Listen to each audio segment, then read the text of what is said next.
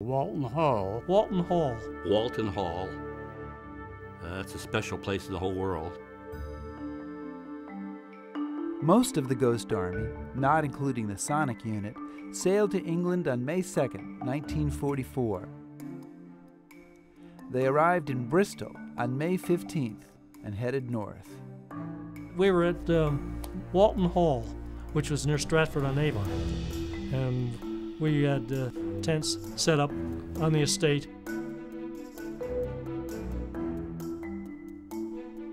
And the officers, of course, lived in the hall itself. The men called it the Castle, or Moldy Manor. This is the first time that I saw a rubber tank. They didn't see inflatables until they got to England, because industry was still catching up with them.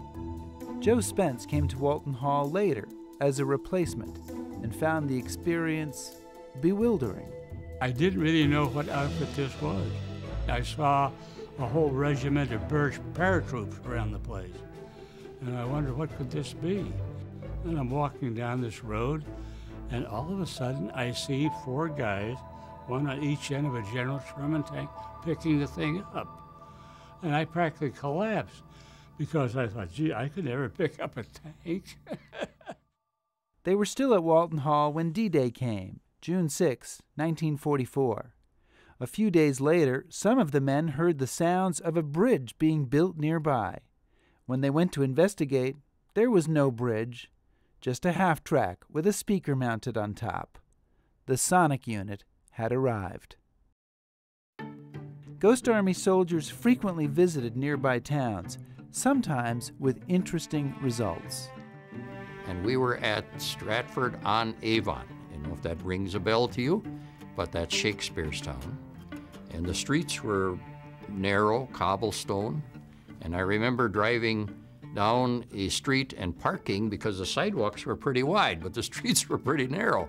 We drive and we park partially on a sidewalk and partially on the pavement there.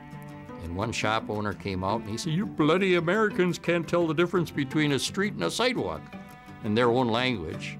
So the next morning, and I hope now it won't make any difference, the next morning we drove through there, and 9-ton half-track driving down these cobblestone streets pretty fast. I can remember panes of glass falling out of the windows.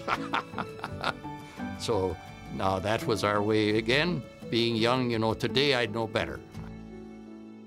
In the unit's official history, Fred Fox wrote, "Some men attended the superb plays staged by the Shakespeare Memorial Theater in Stratford-on-Avon, but most seemed to prefer the more realistic pleasures of Leamington Spa."